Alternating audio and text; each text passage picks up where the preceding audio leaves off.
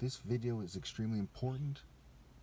Pay close attention, take notes, watch it several times, subscribe to the channel. Also look into the description. I'll be updating it because a lot of times they suppress my comments with more information. Okay, when it comes to these Louisville shootings, you know, the shooting in Louisville, when it comes to the Orlando shooting, what is the underlying root cause? I mean, we're getting nowhere as a society as all other people seem to be only talking about the shooting took place, gun control. I mean, it's sick, you know? People are getting massacred all the time. People are getting raped and killed. 9 million people starve to death a year in the world. And all you want to talk about is relatively petty issues. Whether or not you can own a gun is petty compared to the masses of people starving. Saving the whales is petty compared to the masses of people starving. Every issue other than moral precision and the point of life is petty compared to eugenics and the masses of people starving. So that is part of the underlying cause. People are aware of that in a subconscious, to a subconscious degree.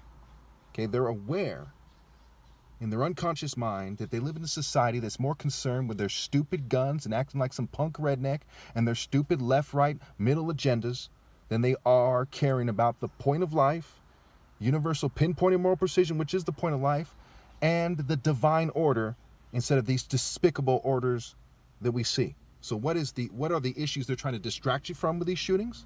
Okay, it's a textbook military strategy, military industrial complex, right? It's a diversionary attack, a diversionary strike. Okay, and it's a series of them because serious stuff is going on right now. And I'm going to give you 2 points to help you understand those things. I'm going to explore it more in the comments and in the description because they're hacking my phone. It's going to slow down my ability to upload the video, and I want to get these things done with. Okay. Remember, my kingdom is not of this world, and it is not good for the righteous one to be shunned by attractive females. Okay. Point number 1. All romantic relationships that the righteous person would partake in must be righteous and in the boundaries of what is logically righteous, as there is no other way to have a righteous relationship. Okay. This is key. This is part of why the gun is even a phallic symbol. It's connected to the states and the corporate states' sexual control. It's connected to that.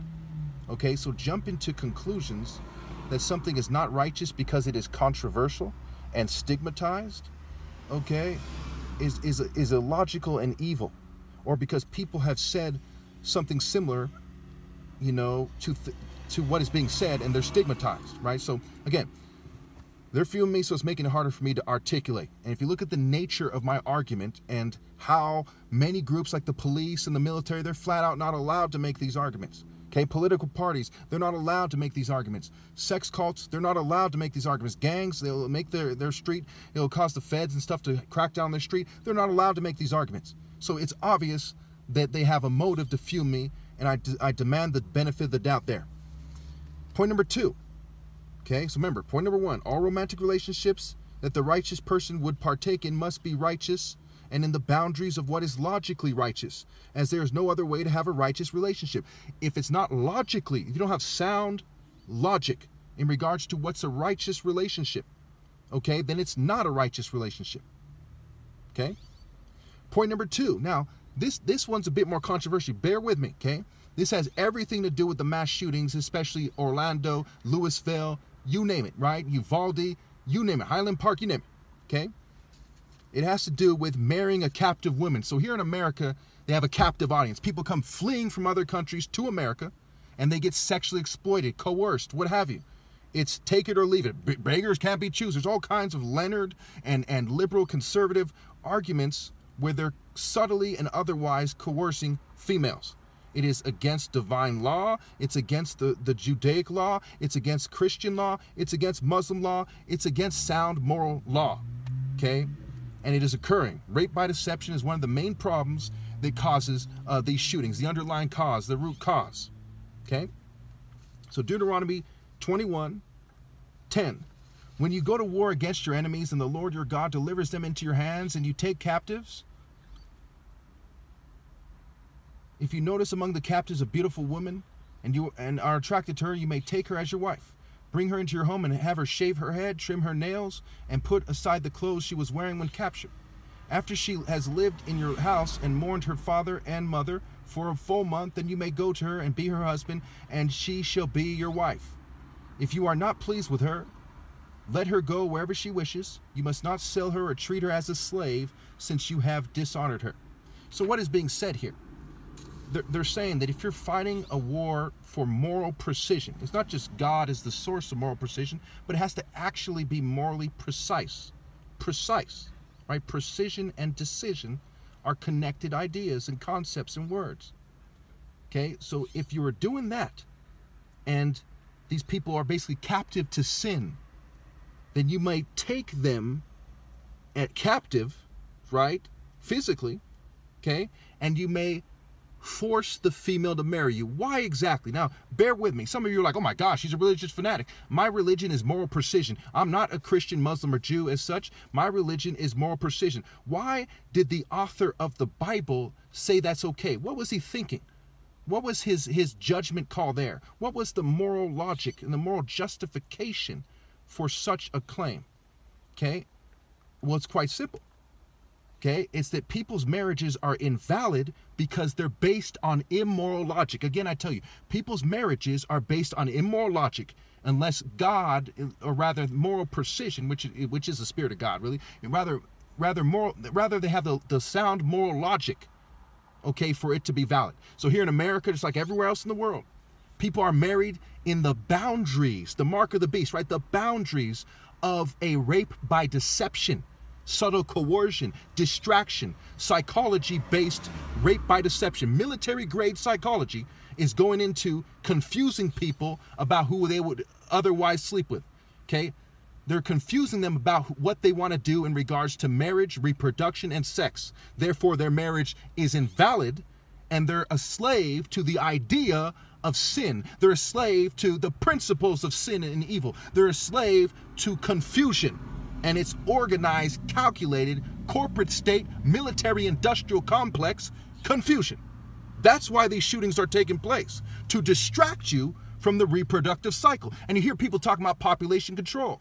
Okay? Why are they talking about population control? Because population control is sexual control. It's controlling the type of people they want there. You think they want to get rid of their families and have everyone else's families reproduce as long as they do it a certain way? No. They want to control who reproduces to control what kind of people are in the nation. Okay? So, therefore, there is no other logical conclusion that these are diversionary strikes for the purpose of state-sponsored sexual control. There's no other way to look at it.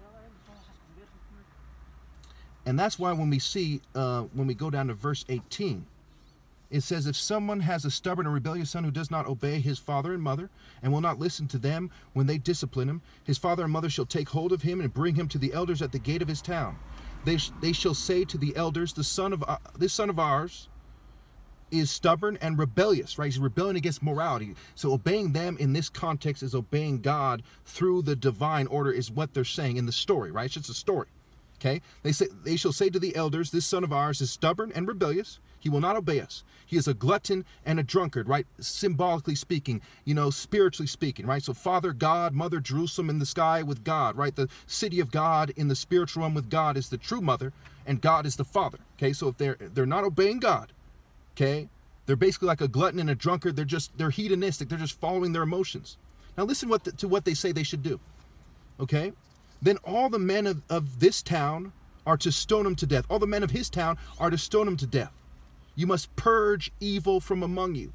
All Israel will hear of it and be afraid. So America is a Judeo-Christian country historically, okay? Historically. So where do they get their conceptions of morality? So according to their own cultural values, their marriages are invalid because they're captives to sin and they're not in the morally precise divine order. You say, well, what's the divine order? Just like Jesus said in the New Testament, why don't you judge for yourselves what is right?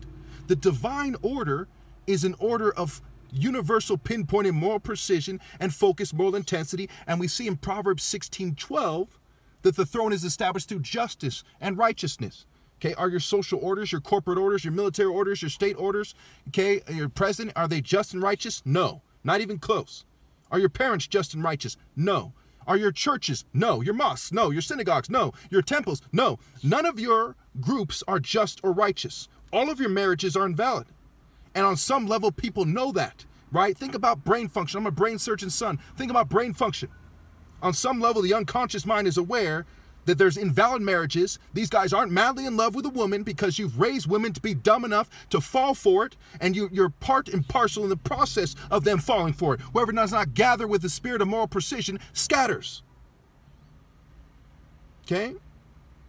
And as a result, people are susceptible to the technologies, including psychologies of the state, which are pushing them to doing these horrible mass shootings. You've made them susceptible because of your cultures.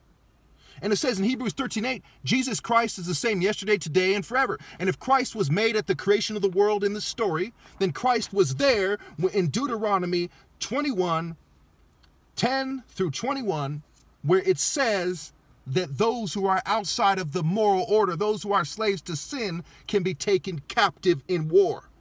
And they can be forced to marry, because that's how invalid the marriages are. Is my argument that people should think that they're right with God and kidnap people? No, I'm not saying to do that.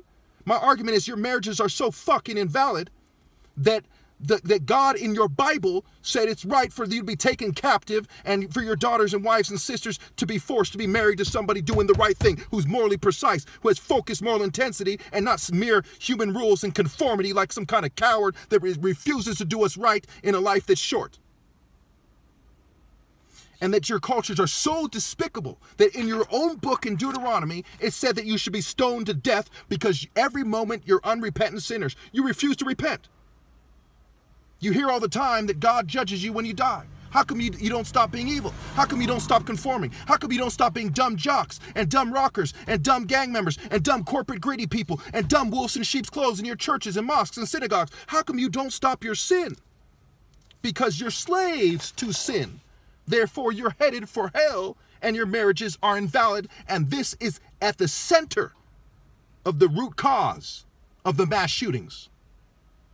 You must repent and accept that I am Christ. Thank you.